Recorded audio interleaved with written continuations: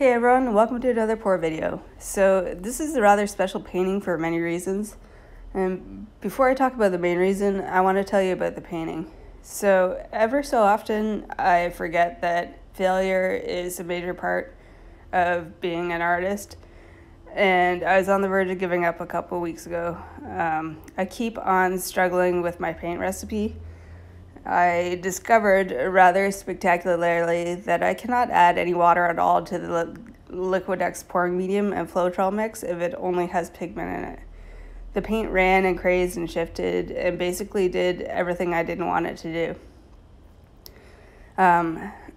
Luckily, I had committed myself to making this painting, and it was super well timed because I am so grateful that I didn't quit, because it turned out to be one of the best paintings I've ever done, in my opinion.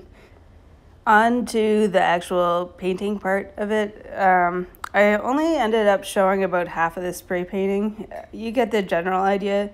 I was basically doing the same thing over and over again until I was happy with the gradient. I mean, if I had showed all the footage of it, it would have been like a half-hour video, even all sped up. And I'm thinking that everyone would have been pretty bored with that. As for the ribbons, I usually don't see things in my paintings, but in this one, depending on which way you look at it, it could be like a swan or a hummingbird or a floating head. I was just so stoked when I first did it, and I had had such problems with drawing before. I checked on this painting 50 times in 6 hours while I was drawing. And thankfully it dried perfectly. I was so relieved. The main colors that I was going for in this painting was pink and gray, because these are the favorite colors of the awesome woman that this painting is for. This awesome woman is having a significant health challenge at the moment, cancer. She's already done battle with the big C a couple years ago and won, but life has dealt her a tough hand. I was and still am so impressed with her first victory, and quite frankly a little disappointed in the universe for making her fight a second round. However, she has some aces mixed in there, such as her incredible resilience, fighting spirit, and her aptitude for writing. So, even though this painting is for her, this is a collaboration, because she wrote beautifully about hope a while ago, and I thought it might be cool to share it on here and spread her message. Everyone has some sort of battle they're fighting. Some are bigger than others, but we all have the same end goal. This painting is inspired by her words, and I know her message will inspire others as it has inspired me. In turn, I'm hoping that every time she looks at my painting, she is reminded her brilliant writing and epic battling is an inspiration for so many, and that knowledge helps tighten her grip on hope. So without further ado, here it is. So says this quote from my beloved show, Grey's Anatomy: "Holding on to hope is not a pipe dream.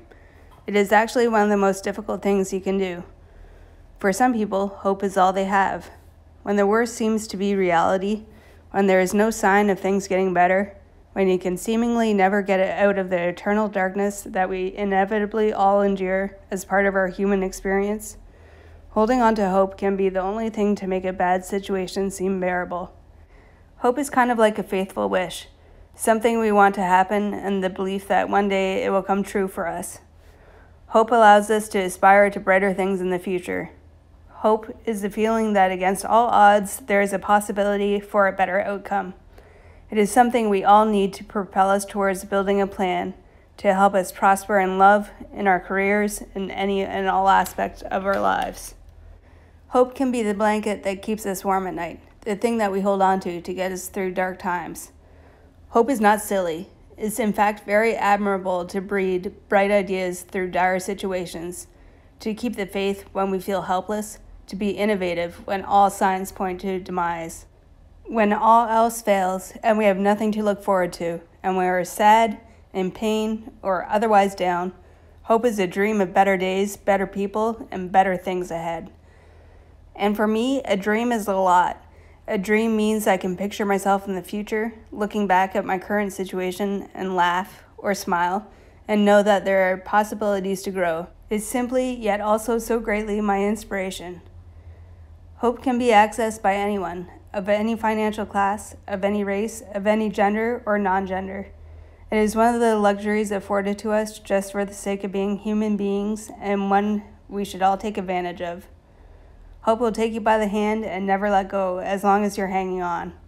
Hope is a virtue. It is a companion we all need.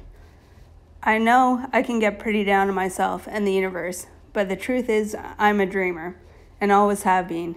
You might even say I have a hard time staying in the moment, because I'm always running away in ideas of and making plans for the future. I have many hopes, for my family, for my home, my career, for a puppers or kitten to smother with love, and these things have been inherently and also somehow in contradiction of their very essence, grounding in themselves. Concrete and achievable goals with a little discipline, perseverance, and patience. Hope is how I have the nerve to imagine my future. Hope keeps the dream alive that I can be someone who has something positive to contribute to this world. Hope is my escape. Keep dreaming. So I really hope that I did the writing justice, and that you really like the painting. Yeah, that's about it. Keep on fighting the good fight. Thanks so much for watching. Have a great day. Bye.